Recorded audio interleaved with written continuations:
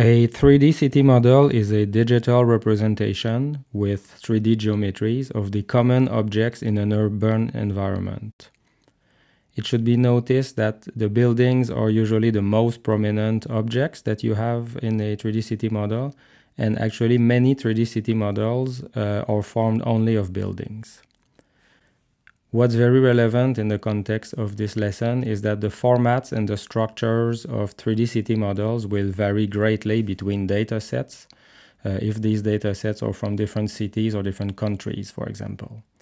And this has to do with the fact that many different acquisition and reconstruction techniques can be used to create 3D city models.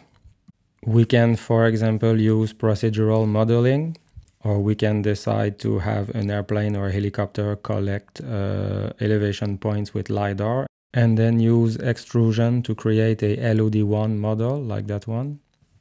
We can also use the same LiDAR dataset and use more complex methods to recreate LOD2 models. But we can also mount cameras on the airplane and take several photos from different points of view, and then use photogrammetry and dense matching of images to reconstruct a 3D city model like the one you see here. So this is called a MVS mesh, or a multi-view stereo mesh.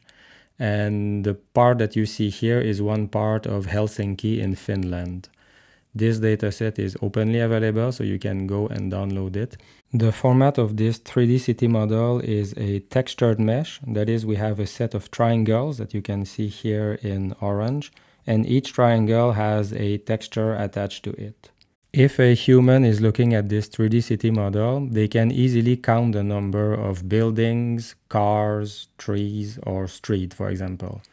That's because humans can easily abstract all the triangles with their textures, cluster them, analyze them, and look at topological relationship between the clusters, and then they can easily detect objects. However, for a computer, this 3D city model is only formed by a series of triangles to which a texture is attached. This means that very simple queries for us humans to answer are very difficult for computers to answer. For example, if you ask a computer how many floors does a given building have, the computer wouldn't be able to do it directly. Or how many windows does the main facade of a given building have, it would also not be possible because the computer sees this dataset as only a series of triangles. A semantic 3D city model is a data model where only the relevant objects in a city and also the sub-objects or the sub-parts of these objects are labeled with their meaning, and these objects can have attributes attached to them. Conceptually, as you can see here, it means that a city is decomposed into classes that we deem relevant for certain application. For example, a city is decomposed into the classes building, road, tree, lamppost, etc. And each of these objects has its own 3D geometry and potentially several attributes. For example, attached to a building, you could have the name of the street, the name of the owner. The decomposition of the city into relevant objects is hierarchical, and the relationships between these classes are stored. You can see here that for the most important object or class in a city, the building, we don't stop the decomposition only at the building, but a building can also be subdivided, for example, in different ways. So you can see here a building that is a complex building that has an extension. So this building is semantically decomposed into two parts, and then each of the parts is formed by several surfaces that we call semantic surfaces. In the context of semantic 3D city modeling, the surfaces that are relevant for buildings are usually roof, wall, ground, and also doors and windows are very relevant. Also, what's important to notice is that this decomposition into semantic objects or semantic classes, each of these object or sub-object also has its own geometry. So we end up with two trees that decompose the city into semantic and object, and these two are linked. So we say that a city is spatially coherent if both the semantic tree decomposition and the geometry decomposition are coherent. That is, that every part in one linked to exactly one in the other one. You can see here the semantic 3D city model of the city of The Hague in the Netherlands. This 3D city model is in the format CityGML that I will explain in a second. And it's an open dataset, so it can also be downloaded and browsed. It's visualized with a specific software for 3D city models, and the software is called Azul. Notice that this 3D city model looks less realistic than the MVS mesh that we just saw of Helsinki, because choices were made. So the city was decomposed into two classes, basically, buildings and terrain, and trees, street, lamppost, and benches, everything that is in a city is ignored. For each of the buildings, you can see that they are semantically decomposed into parts if they exist, and then each part is also decomposed into semantic surfaces. So you can see that you can query the model to know which surfaces are walls or facade, which surfaces are roof, ground, and so on. And for each of these surfaces, you can also get attributes, and also each building or each building parts also has attributes that you can see in that specific software. To avoid the fact that every city or country defines its own classes to decompose a city, for example, that one calls a building and the other one a house, semantic models can prescribe the classes and often also the attributes that can be stored in the model. Of all the data models that exist for city, CityGML is probably the least bad of them. It's a data model that is standardized by the OGC, the Open Geospatial Consortium. It started around 15 years ago, and now we're at version 3.0. Notice that the name CityGML both refers to a data model that I'm explaining right now, but also to an encoding in GML, XML. I will explain that in a second. The classes that are possible in CityGML are grouped into different modules, as you can see here. So we have, for example, the core module where all the main classes are described. I will show it in a second. And then we also have modules for common objects that we find in a city. So for example, buildings. We also have one for the relief, for the terrain, the elevation, one for the transport, one for the vegetation. And we also have some other modules that are used by all of the other modules. For example, the appearance module that allows us to have textures. The specification and the description of each module is formalized in a document that you can see here, available freely online. And each module and each classes inside the module are described with text, but also the data model is described with UML models. As you can see here, the UML model can be pretty complex. This is the UML model only for the core module. So for the core module, we can see, for example, that we have a city model, and then this city model will have different city model members. And then if you follow the UML and you know how UML works, you will realize that a city model is formed of different city objects. So a city object can be a building, a road, a tree, a bench, and so on. And then each of these city objects can be represented with different geometries. So for example, with a solid or with a multi-solid. I will get back to that in a minute. And then if you look at the UML model for the building module, this is what we see here. You can see that we have an abstract building. So an abstract building is the parent class where we have that can be used to represent both buildings and building parts. If you remember, a few minutes ago, I showed a building that had a building part, an extension, for example. And it's also possible to represent the interior of buildings. So we have, for example, we have the concept of rooms, of units, and of stories. And it's also possible to represent with building installation and building furniture, it's called. We can represent, for example, balconies and chimneys. One particularity of CityGML is that it prescribes the different standard level of details for the 3D city objects. That means that every object can be represented in one of the 4 LODs, and we do that because different representation can be used for different application or different purposes. While all the city objects can theoretically be represented with 5 levels of details, in practice only those of buildings have been described. You can see here what is referred to as the TU Delft LODs. These are the 5 LODs which are further decomposed for having a more refined and more granular representation of the LODs. These are done for buildings. CityGML uses the international standard ISO 19107 for representing the geometric primitives of all the city objects. We have a full video and a lesson on exactly this topic. See the link below. And also CityGML supports textures and materials. So far, all the city models we saw were not using any of those, but it's possible to have textures and also materials attached to all of the surfaces of the 3D city model. Here we can see the 3D city model in CityGML format, textured, that is visualized with the software FME. And also you can see that we can query and remove surfaces and see the different properties of and attributes of all of the objects. For the first 2 versions of CityGML, released respectively in 2008 and 2012, the only encoding officially available was an XML encoding. Actually, CityGML was designed first as an XML encoding, and then the data model was linked to this encoding. The new version of CityGML, version 3, that was released in 2021, is different. The data model is independent of the encoding, and several encodings can be derived from it. But let's start briefly by looking at an XML file of CityGML. A file looks like this, so it's a text file.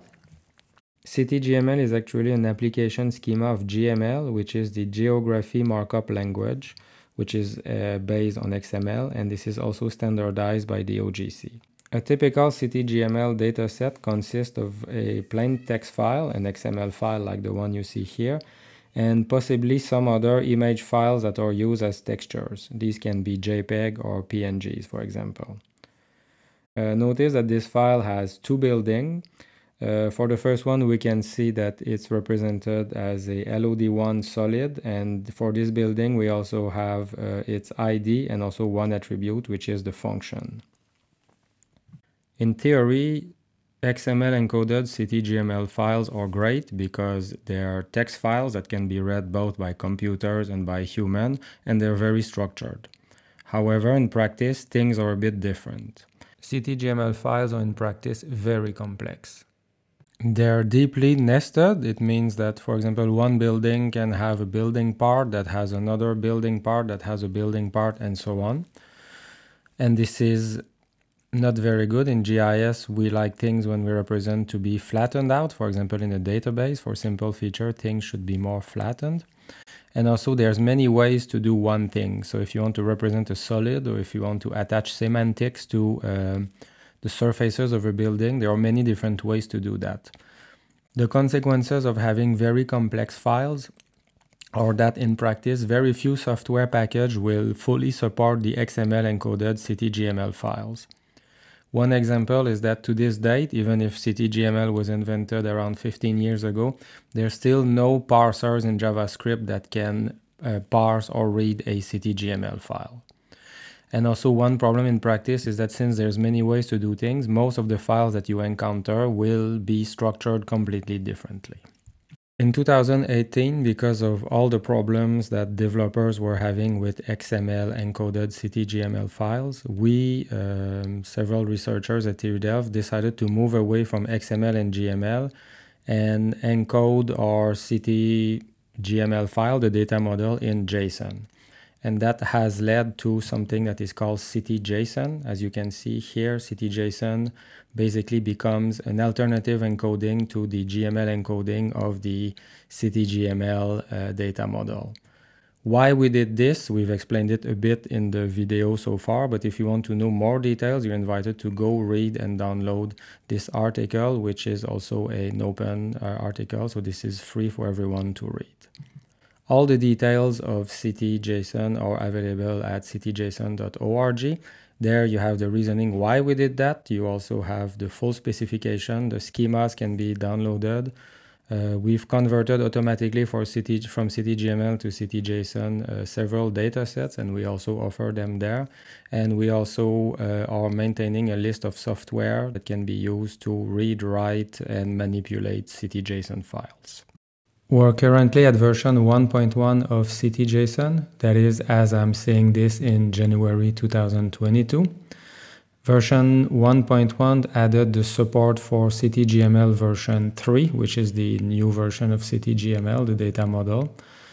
Actually, CityJSON supports around 90% of the features of CityGML version 3, and the rest of the features that are not supported by design. That was to simplify CityJSON and ensure that it stays simple, lean, and easy for people to use. What's also important is that since the summer 2021, CityJSON is a community standard of the OGC, so it's an international standard. And we also have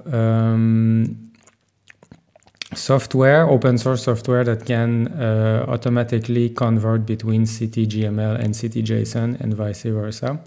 And we already have a long list of software that are supporting CityJSON.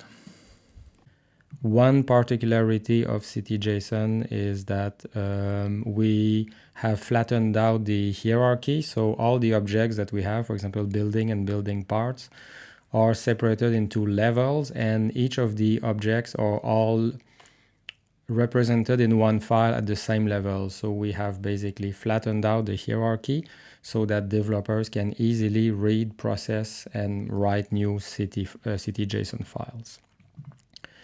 A CityJSON file looks like a typical JSON file. So a CityJSON is a JSON object that has several properties, and I will explain briefly what some of them are. So a typical CityJSON file will start with having the type CityJSON, and the version would be, for example, 1.0.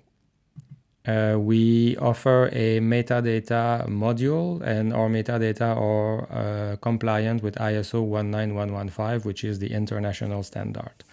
Notice here that CityGML has no mechanism in version 2 to have any metadata, but since we thought it was very important, we've added a metadata attribute, a metadata property to CityJSON, so that the metadata of files can be documented in a structured way. After that, we have the city objects. So as I said, we list all the city objects in a flat list, and all these city objects are indexed by their ID. So it's mandatory for city objects to have ID. So the ID of the first one is ID-1, for example. And each one of these objects can have a set of attributes and can have geometries. For example, here we can see that the first object is a building, that it has 3 attributes, so measured height, roof type, and also the owner. And also it has a geometry which is of type multi-surface, and then the surface is given by the certain set of boundaries, which are a certain set of surfaces in this case. Notice that the geometry that is stored in CityJSON is not exactly simple feature. So that is, we don't list all the coordinates XYZ, XYZ, but these numbers 0, 3 to 1, for example, in the first surface of the multi-surface, refers to the index in a list of vertices. This is similar to what many formats in computer graphics is doing. For example, OBJ, PLY, or OFF, they're all doing this. This allows us to compress the file because we're not repeating coordinates, we're simply linking or pointing to the same vertex, and we also add more topology to a file. And finally, as is the case with CityGML, we can represent textures and materials for all of the surfaces or objects that we have in the file. One particularity of CityJSON is that since we store building and building parts in a flattened way, so at the same level, then we have to have a way to link them. And this is realized with this simple mechanism. So every city object can have children and can also have parents. One nice feature of CityJSON is that we can, as I said, since we are using different tricks to compress the files, for example, by using the OBJ indexing, we can obtain in practice a compression factor which is around 6.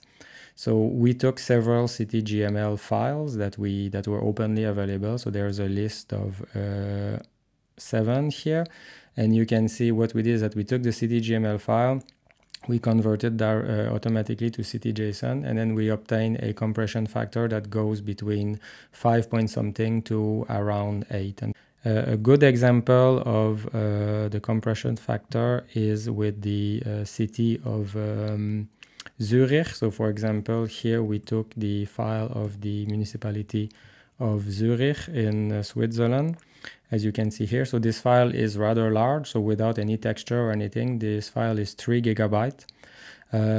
But notice that with all the spaces and tabs and carriage return in the file, we removed them all to be fair before the comparison. But just by doing that, we already saved 1 gigabyte of space. So basically this file, which is 3 GB, by removing all of them, we obtain a 2 GB file about. But the CTJSON equivalent, which is lossless, all the same information is there, is 292 megabytes only. So it means that for this file, we obtain a compression factor of 7.1 after removing all the spaces in the file. But if we took the original file as is available in the website, then we would have a compression factor which is above 10. If you want to know more about CTJSON, you can just go to the website, click on help, and then we offer several tutorials. One of them is the getting started tutorial, so you can just learn slowly about CTJSON by using files and some of the tools.